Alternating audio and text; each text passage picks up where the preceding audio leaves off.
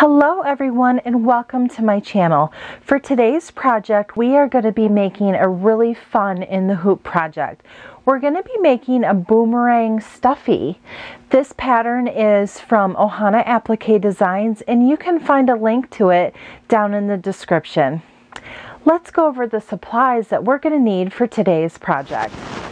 This embroidery project can be made in a 5x7 hoop and a variety of other sizes.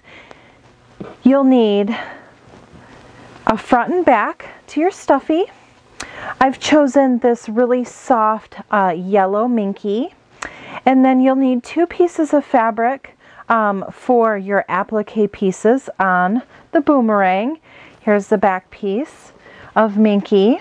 You're also going to need a variety of threads, some scissors, a dowel rod for stuffing, and then obviously your stuffing. In addition to this, I'm going to be using a standard 11/75 needle. I'm using 40 weight embroidery thread and a 90 weight bobbin thread. Let's head over to the machine and get started. Okay, I have the boomerang design loaded into my machine. Today I'm using my Brother Luminaire XP2 and I'm ready to get started with the first step.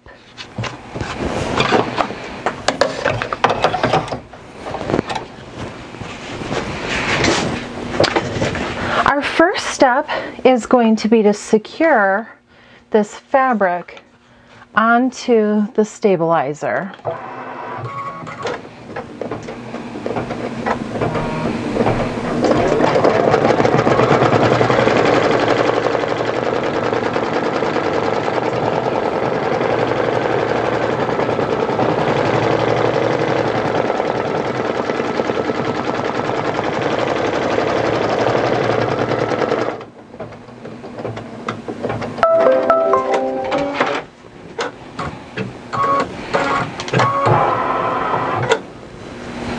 Our next step is the placement lines for the applique pieces.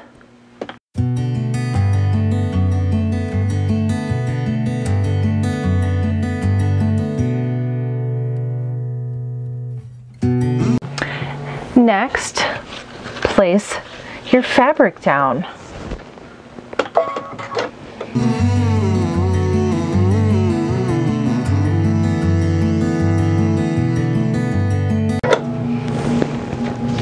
Next, place the other side down.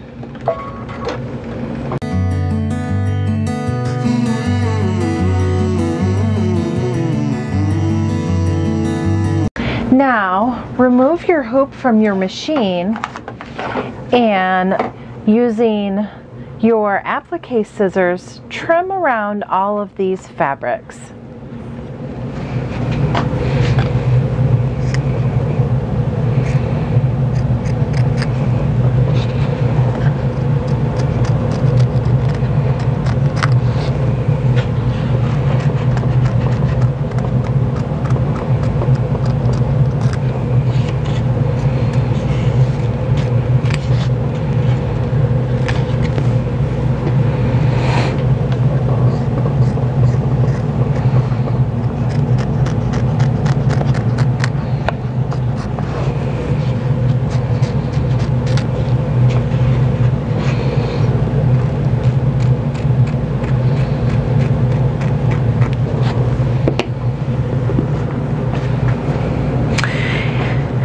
You do not have to cut as close on the zigzag edges as you do the straight edges because this is going to be under your stitching. The satin stitching is going to go here over these straight lines. So you want to get as close as you can with your scissors without cutting into the stitch itself. Return your hoop to your machine and stitch the satin stitching along the straight edges.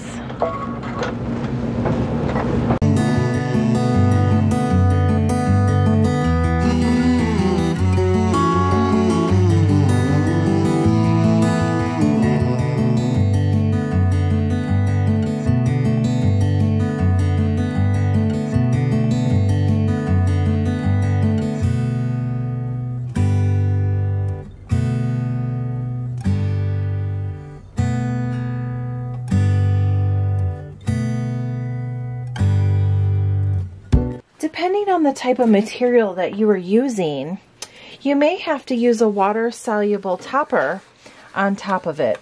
I recommend this if you're using Minky. It helps keep the stitches on top of the fabric.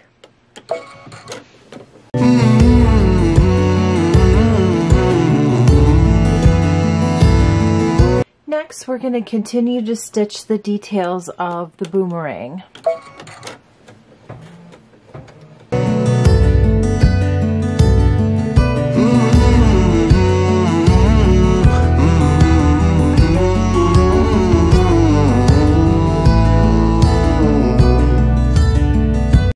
Alright, the next several steps are going to be the face details. So enjoy this time-lapse session on the face details.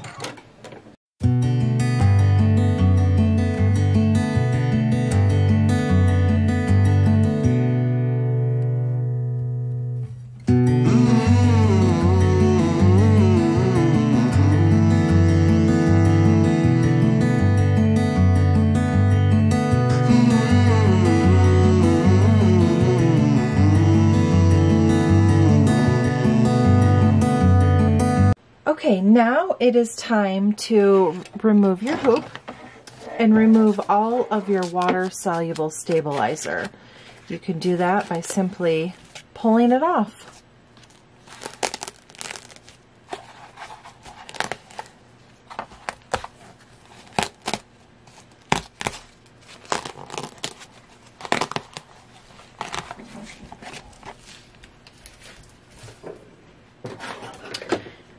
You can use hemostats or tweezers or your fingernail to pull off any little tiny pieces that may be in there.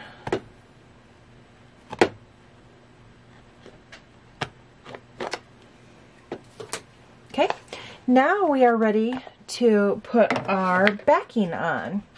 So for this step, you want to make sure that you put pretty sides together, because we're going to be turning this inside out. So pretty sides together, load it back into your machine, and stitch your final step.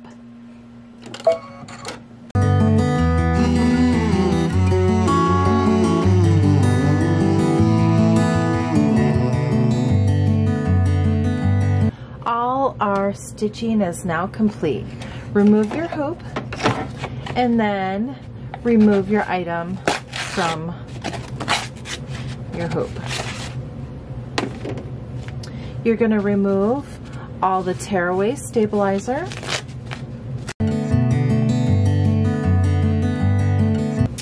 and then you're going to use your scissors and trim around the edge. Remember that you have this opening here, so you want to leave a little tail here that we can fold back inside to finish the design. I like to cut that out first.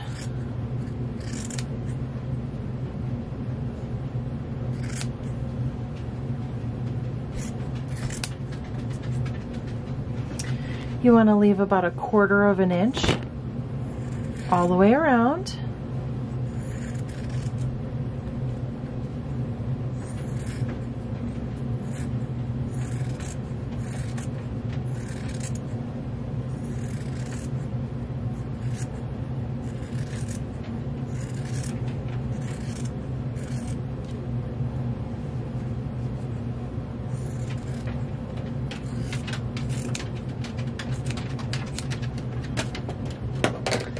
All trimmed. Now it is time to turn inside out.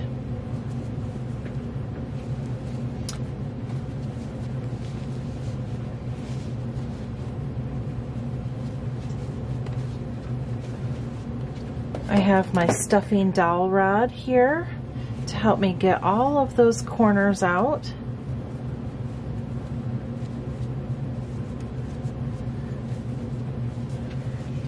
And now we are ready to stuff.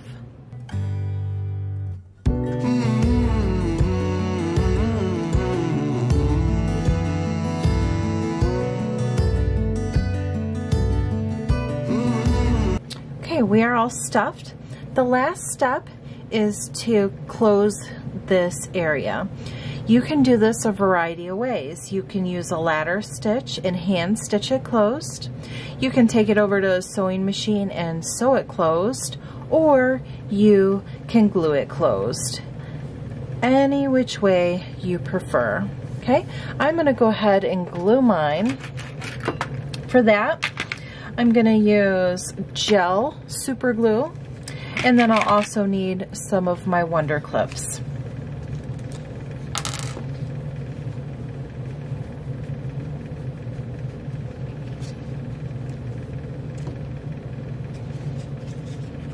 I'm going to start at one corner,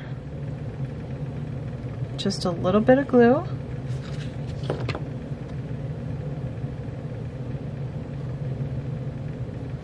Pinch it closed for just a second and then put your clip on.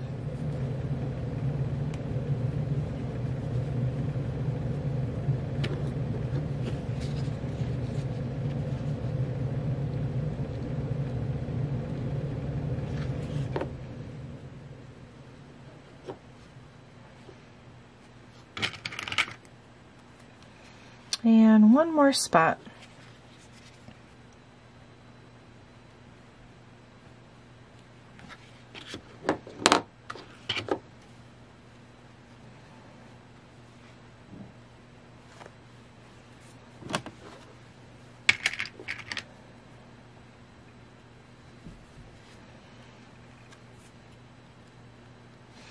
Okay, we're going to let that set for just about a minute.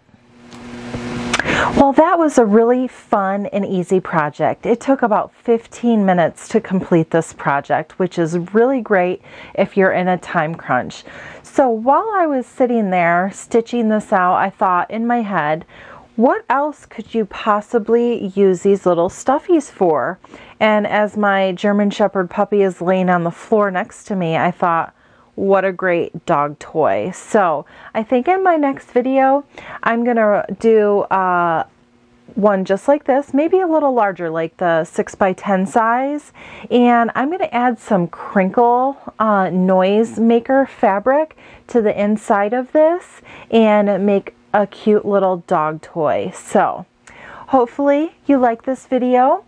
If you did, make sure you smash that like button and you subscribe to my channel. And I'd love to hear your ideas on what else you could use these for besides children's toys. So maybe cat toys, you could stuff some catnip in them. Let me hear your ideas. So until next time, happy crafting.